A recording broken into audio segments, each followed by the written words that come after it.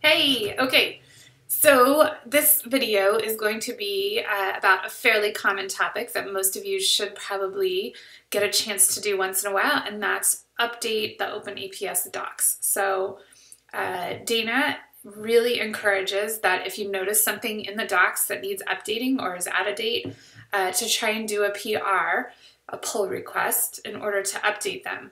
A lot of you are probably pretty nervous about doing a PR, even though it's in the docs, it's not very visual, so I'm going to help you through with an example of something so you can kind of follow through how you would do that PR and get that in there.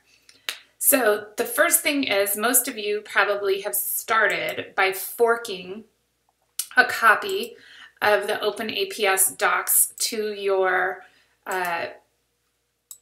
GitHub account, your account. So what you're going to do is you're going to go to the OpenAPS account, github.com/OpenAPS, find the docs, click on that, and you're going to fork a copy over. So you just push fork, and when you do fork it over, you actually will end up at your own copy. I already had one, but you'll have your own copy of OpenAPS's docs. And within there are all of the pages that are used to build those documents. So you can go through, for example, walkthroughs. All of the different pages are all here. And inside these pages, in this folder structure, is how those documents that you see here are generated. There's a template that runs through those pages, those ugly looking folders and pages, like this, and convert them into a slightly prettier version that you see here. So the first thing you're going to do is fork, which is great. You're going to go ahead and fork that copy over so you have a copy. And you only have to do that once. So long as you have a fork, you don't need to worry about it for the purposes of updating OpenAPS docs. It's actually pretty easy. You can just leave that fork there.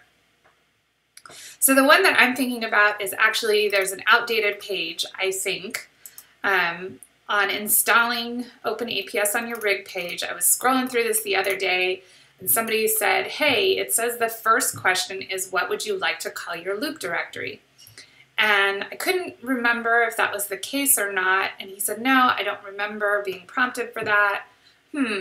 So I could go through and check whether or not that was the case by going to the actual code itself and verifying it, which I did because I didn't want to practice setting up a rig with that.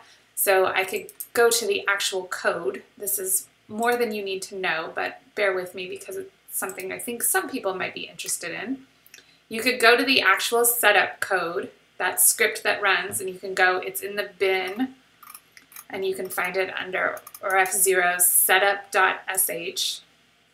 This is the setup script. You can read it all there, but the interesting part is that setup script used to prompt for that. I remember that. So he's telling me it doesn't ask for that anymore. So one of the things I can do is check the history of how this particular page was edited, and it might tell me an idea of the commits that were changes to this page in particular. So I would be able to see how this code has been changing around.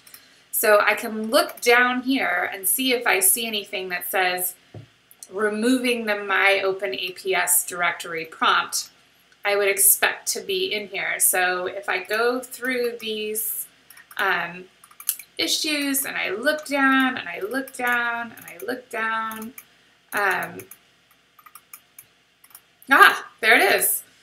Auto-tune, auto-sense on by default. Don't ask about my OpenAPS directory. So I can click on this commit. Back in September, that was changed. And I can see in red they took out that prompt.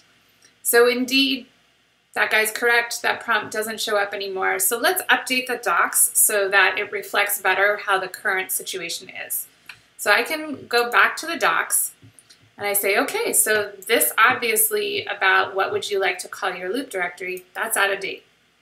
So I'm going to go down here to the latest tag, and it opens up a little page. So I'm on the page I want to edit, and I'm going to click on the edit on GitHub. This click button right here will take me to a way that I can edit this page directly. It's super easy that way.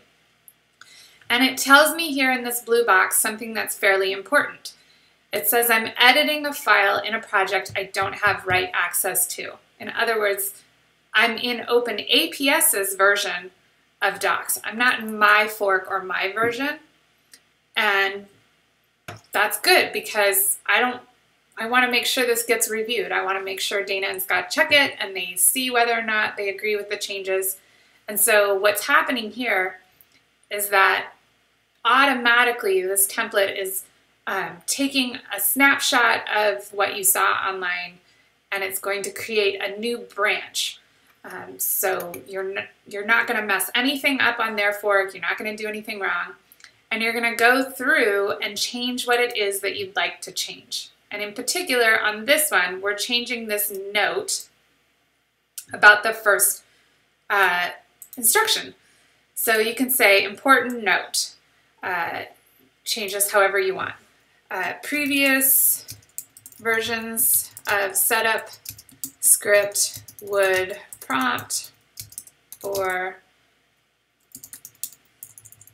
my OpenAPS directory name. This is outdated.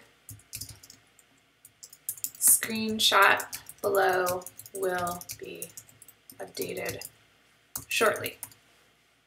So we can do that. We can delete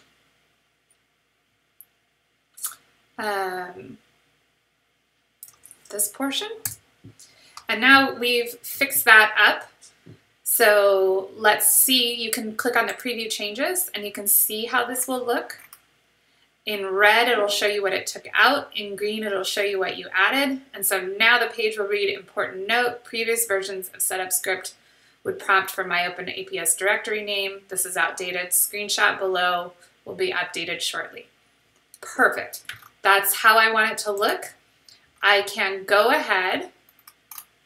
Oh, here's another one. And take that out because that's not going to be prompted anymore. There we go. And so now I can say removed mention of my OpenAPS.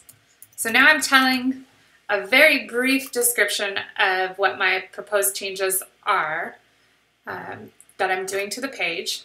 I'm going to say propose file change. And here's the really cool thing. What it did was over on my fork, my repository of the OpenAPS docs, it created a brand new branch. And that branch is absolutely identical to OpenAPS's master branch. They're identical. It set it up that way, except for whatever changes I just saved. So this patch 36 contains a branch that exactly mirrors except for this one change. And I can see right here in the red and the green what's being taken out, what's being added. And it looks great. This is exactly what I want. And I can tell that it's headed from my cookbooks over to the main cookbooks at Dana and Scott's repository where they keep everything in the library. So it's headed in the correct direction. And if I create this pull request, I can say setup script was updated to remove my OpenAPS directory naming prompt. Will follow up with updated screenshot later. Now, if you had multiple changes on multiple pages, you can do them one of two ways. Let's just do this right here. You can tell Dana, for example, Dana, please hold off merging this pull request. More changes to come. Okay, so you can put that in there. Dana will see that. She'll see what this is about. And let's say we find another place somewhere else that we want to update a couple pages. So on my patch 36, I've got this going. Let's create the pull request. There we go. Dana now has a pull request to the docs that will update that. She can go ahead and do that. That's perfect. So let's go back to the OpenAPS docs and see if there was anything else we wanted to change. Let's say you wanted troubleshooting scripts. Hold on, I'm going to pause this for 1 second. Okay, we're back. I just wanted to find an example of another page that we could make an edit on so you can see how you can lump multiple pages into the same pull request on GitHub. So one of the examples that I found that could be improved, for example, is that this page here says, please make a PR to the docs so that information is permanently stored for others to see. It was under this where to go for help.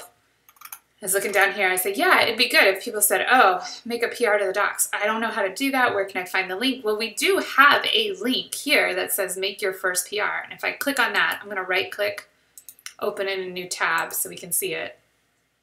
It says here, oh, loops in progress. Well, maybe we actually want to make this go to this page. Let's click on that page. Yes, that's the page that has all the instructions on how to do the things that I'm working out on the video. So this would be a good page for us to link to. You can copy that page. You can kind of see, if you want, the structure of all of these pages in GitHub. You can edit. You can see all of these things. You can look at all of these. This works out really well. But the thing is, we kind of want to group this all together on that previous pull request. I want to make all of these edits. So if we remember right, I wanted to do it on patch 36. This has it. So I want to show you how you can come back and add more pages to do that. So we're going to go to my patch 36. I'm going to go to my profile. I'm going to go to my OpenAPS docs. I can see I'm in my version of it. I'm going to find my branch that is patch 36. Actually, here, let me show you some other view. Patch 36, and I can go to this branch, and I can now go and find that particular page, where to go for help. I can find that page. It's in communication support channels kind of thing, so I can go and find that page. Let's go find it. Under docs, it was under, I think it was under here. Communication support channels. Perfect. I found the page. And I just found where I want to make that link. So I can go ahead and say I'm going to edit this page. And I can say, please make a PR. How about I make that a link now? Let's say PR to the docs. And I can say, there's the link. I just added a link. That's the markdown format for adding a link to the docs. I can preview my changes and see, yep, indeed, this is now a link and it goes out to the correct page. So it's perfect. I get to preview. I can see it's good.